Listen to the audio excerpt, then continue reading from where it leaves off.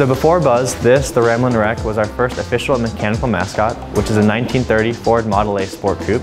And we have a mechanical Mascot to show off our students' engineering prowess, because it has been student operated and student maintained since we secured the Wreck in 1961.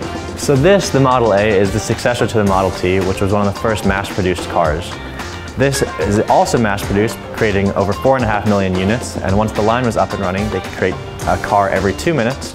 But the reason it's so significant and the naming convention restarted was due to a number of advances. Starting first from a high level, there is an electric starter, which is much safer for users. We also have a standard set of driver controls, and we also have a 3-speed transmission as opposed to a low and high gear that Model Ts had. It had the first iteration of safety glass, it had a transformative suspension with a 3-point suspension rather than a 4-point to make it more flexible. The Wreck weighs about 2,500 pounds, maybe a little lighter because it is a sport coupe, so we have a soft top as opposed to a hard metal top. The engine is a 4-cylinder engine with about 200 cc's and 40 horsepower. The Model A really is a testament to superb engineering and design, so it's the perfect representation for our innovative engineering culture here at Georgia Tech.